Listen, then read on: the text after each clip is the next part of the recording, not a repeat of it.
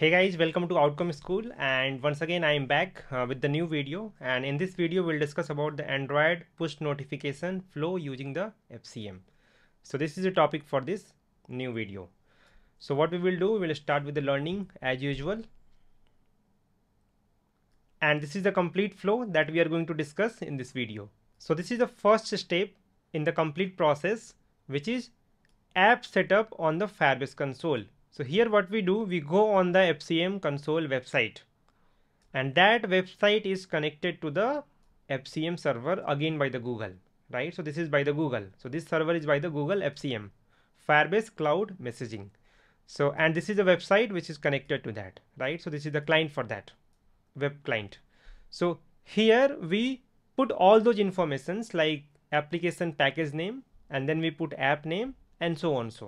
So after putting all those information, this server will internally generate few things for us, right? So it will generate Google services.json and service account.json, right? Two things it will generate for us, Google services.json and service account.json. So this Google services and service account JSON, we can simply download it from the FCM console. After putting all those information that we have done here, we should be able to see two buttons, and by clicking on those buttons we can download this and this. So once we have downloaded, we have to keep this Google services.json on the client side. So in your Android application you are going to put this in your project, right? So this will be present in your project on the client side project. And this file service account.json, you will keep it on the backend, on your backend server. On your backend server, you are going to keep service account.json. So these two files has some importance. I will explain that. So these two files are important to discuss now. So Google services.json, as we know, we keep it on the client side in our project, client side Android application, right? So there we keep it. So this JSON file will have all the information needed to connect to the FCM server. So your application client Android app will use this file to connect to the FCM server, which is of the Google, right? So it will have all those information needed to connect to the server. And the next is service account.json. As we have already discussed that this file we keep it on the backend side, on our own backend side, right? So this is our backend server. So here we have kept service account.json. So this file will help us in connecting with this FCM server. So when we have to connect with the FCM server to send the notification, somehow this file is going to help us, and we will discuss how in some time. Okay. So now the third step is launching the application. Either we launch the application or our user launches the application. So because we have this Google services.json, so because of this, our app will be able to connect with the FCM server, and the FCM server will understand that I need to generate the FCM token for this app for this particular user, right? So for this application and for this particular user specific to that, it will generate a FCM token, and this FCM server will somehow send this to client. So in the callback, we get the information that we have a new FCM token on the client side. So now that we have the FCM token on the client side, because Google has given us, so what we have to do, it is our responsibility to send that FCM token from here to our own backend server. So our backend developer will provide an API, post API, so that we can simply make a request and send that FCM token inside the post HTTP request. So we need to make a post HTTP request from here to the backend server with the FCM token that we have received from the FCM server from the Google. So now what we will do, we will make a HTTP request. Now suppose our user ID is 1. So for this user ID, we will make a HTTP post request. So now the backend server will start storing the data in a database table. So it will store corresponding to the user ID 1 some FCM token that we have sent to the server. So now the backend server has FCM token of all those users who has opened the application. So one thing to notice here is that our FCM server will keep on updating the FCM token whenever needed, and it will give you the callback in the application. So again, it is our responsibility to resend the FCM token by making a simple HTTP post request to the backend server so that it can also update the FCM token. And now one more point to note here is that in case the same user is using the same application on the multiple devices, so if we want to send notifications to all those devices, so we will have to store one user with the list of FCM token that we have received.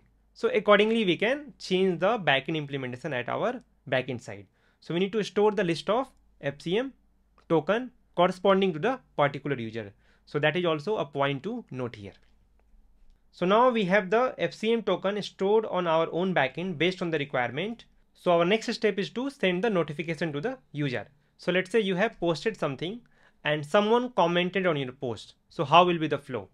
So if someone commented on your post, the backend server will come to know that yes, someone has commented on your post. So backend server should notify you that someone commented on your post. XYZ commented on your post, something like that, it will notify, right? So it means that our backend server will have to connect to the FCM server, and FCM server will ultimately send the notification to the client. So this will be the flow. So how that information will reach to the client that someone has commented on your post? Let's try to understand. So the backend server will get the trigger that yes, I have to send the notification to the particular user. So let's say the user ID is 1. So corresponding to the user ID 1, first of all, backend server will try to retrieve the FCM token of that user ID 1. So the backend server will have the FCM token intact, and it will prepare the content of the notification, which is someone commented on your post. That is the content, and some extra information like text message and so on. So FCM token and content of the notification is ready.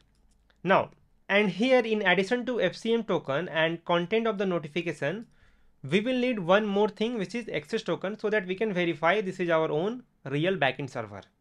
So we need to verify that, right? Otherwise anyone can send anything to the FCM server and it can simply send the notification. That is completely wrong. So we need to send one more extra thing, which is access token. That access token we will get by using this file. So the backend developer will write the code to use this file to connect to this FCM server and get the access token. So now this backend server will have FCM token, content of the notification, and access token that will have some expiry. So after some interval, it will have to regenerate the access token based on the validity. So using the access token, using the FCM token, and the content of the notification, we can simply send all this data to the FCM server.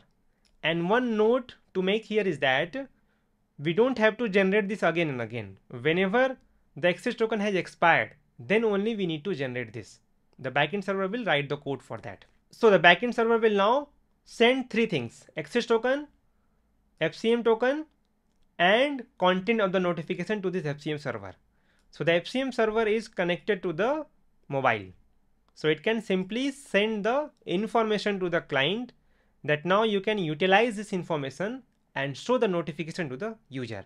So this is the overall flow. So we discussed the step 1, which is app setup on the Firebase console, and then we discussed the step 2 to download the JSON file. One file we will keep here, one file we will keep on our own backend server. And in the third step, we discuss about the app launch, in which our app will connect to the FCM server. And in the fourth step, we discuss that it will generate and send the FCM token. So our client side will have the FCM token. And in the fifth step, we discuss that we will send the FCM token to the backend server, and backend server will start storing the FCM token inside the database table. And then whenever we have to send the notification, we will follow this step 6.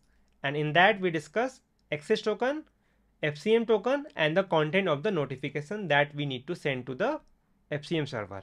And in the step 7, the FCM server will send the notification to the mobile client, and mobile client can simply show the notification to the user. So this is the overall flow of the Android push notification using the FCM. So this was all about the Android push notification flow using the FCM. So that's it for now. I will see you in the next video.